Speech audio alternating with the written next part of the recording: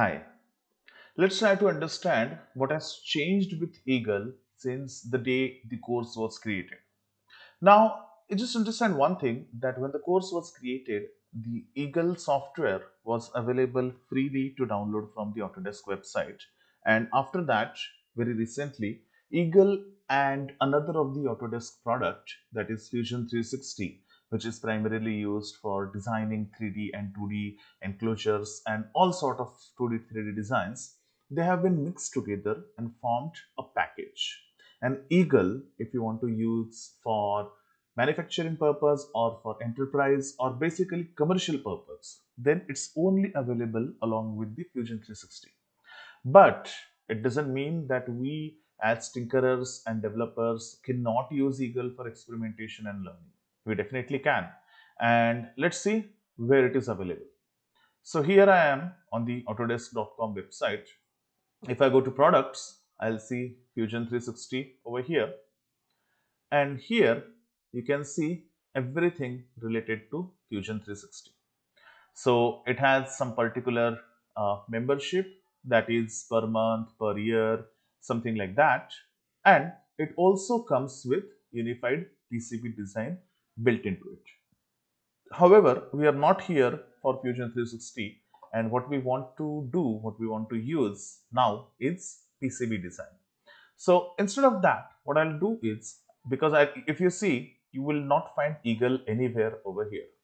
So simply on the Autodesk website, search for Eagle, and then you will get to the page that you expect it to be. Eagle PCB design and electrical schematic software. And it says Eagle is only available only with a Fusion 360 subscription. However, if you don't want to do that, just go here and click on the Eagle free download button. Just choose your operating system out of Windows, Mac or Linux and simply click on the download button. It will start downloading the Eagle free version. Now let's try to download and install this free version and see the limitations that comes with it. However, on the same page itself here, you will be able to get all other instructions. I'll do just open the installer now and install this software onto the computer, and let's check. Just click yes here, accept the agreement, select a location if this is not comfortable for you, and then install.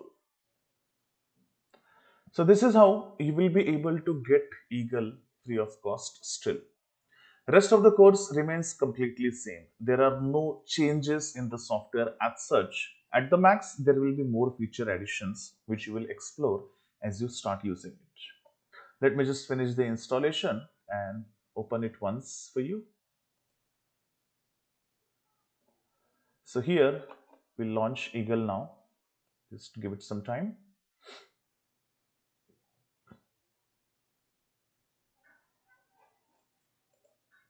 And here Eagle starts. Now another change is you have to use your Autodesk account over here. If you don't have one, you can create account right there. I do have an account, so I'm just going to use my account. It sends a 6-digit code either on your phone or your email, whichever is chosen. I have one on my phone, so I'm just entering it over here. So this is mandatory. In the previous version of Eagle, it was not mandatory to sign into Autodesk in order to use Eagle, but now it is. And if you see, Eagle is now started. You can start a project over here. Just give it a name, my first project. And here you can start and create a new schematic.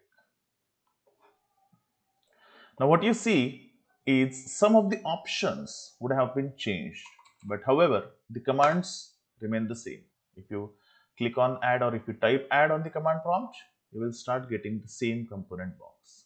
The wildcard remains the same. So if I choose 7805 *7805 and hit enter, then I'll get whatever 7805 versions that are there, just like that. So nothing changes. Of course, there are no limitations with schematic, and with the board, there is a limitation that you can create only a board of 10 centimeter by 6 centimeter in the free version, which is enough for all the experimentation. And if you want to pursue it for professional purpose, you can always go for buying the licensed version, which comes with a lot more features. Thank you for watching this video.